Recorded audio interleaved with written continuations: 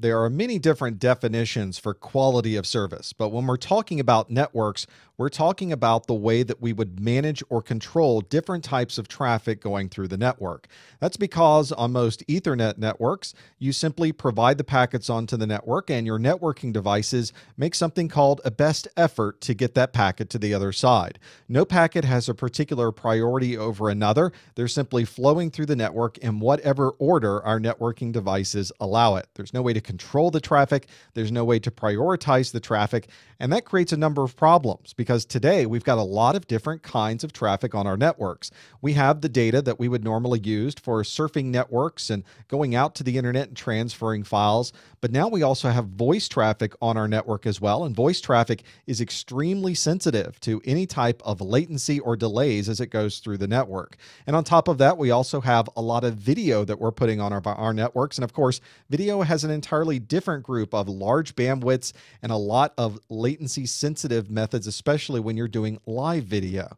Well, that creates a problem, of course, because without any way to prioritize the traffic, you could be downloading a file from the internet, and that file download may interrupt a voice communication that you're having with someone else. So you can't have all of your traffic handled the same way. You need to set different or higher priorities for your voice, perhaps have important applications have a higher priority over less important applications, and put you in control of exactly how the traffic flows through the network.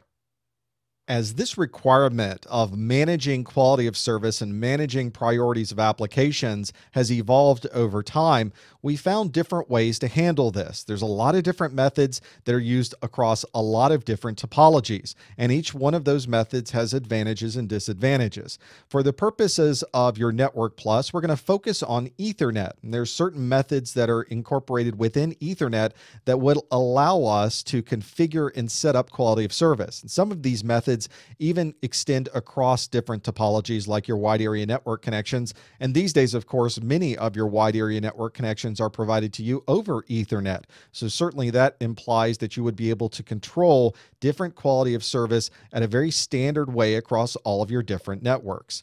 One of those methods is to use something called integrated services, or INT-serve.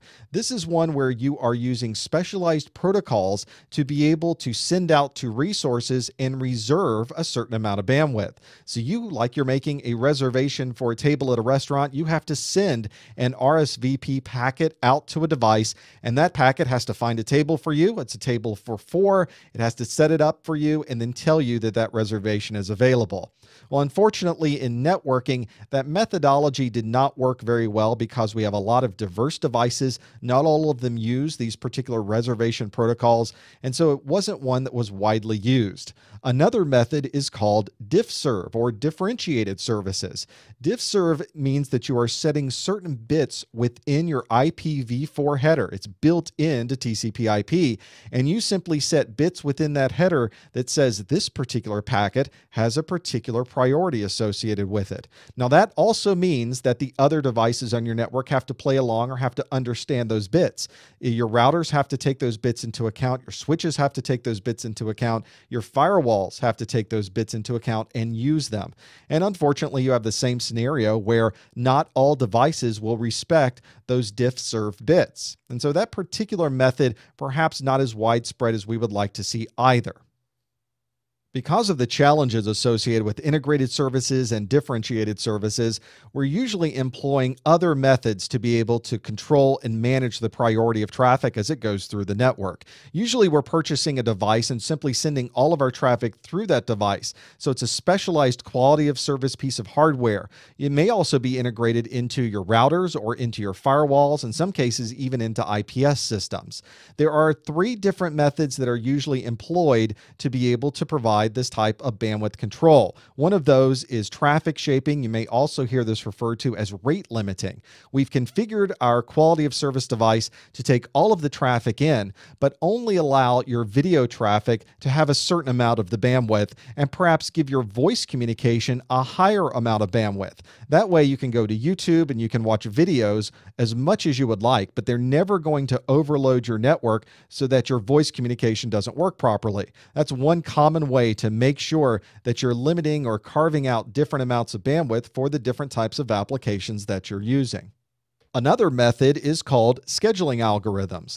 This is one where we configure a device so that everybody perhaps is getting the same amount of bandwidth, but what we're going to do is queue things up so that voice communication gets extra packets sent over video communication. Usually this requires that you have certain buffers in place so that you're able to slow your video traffic as you're able to allow the voice traffic to continue on its way. It's a little bit more complicated than using rate limiting or traffic shaping, but at least you're able to use all of your bandwidth regardless of the type of applications that you're using.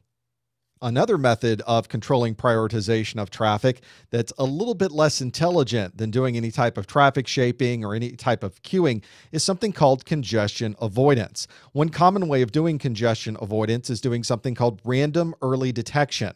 Whenever you're sending a lot of traffic through the network, you're filling up these buffers. And what random early detection does is as the buffer is filling and it gets to a certain point, it randomly starts dropping packets that have occurred previously that are still stuck in that queue. And those packets simply disappear. What random early detection is hoping is that you will be able to clear out anything that is filling up that queue, and the device on the other side has now recognized that a packet didn't get through and simply requests to resend the packet. And hopefully when that packet is resent, whatever was causing that great congestion has now gone from the network. So as you can tell, not quite as intelligent as you might hope.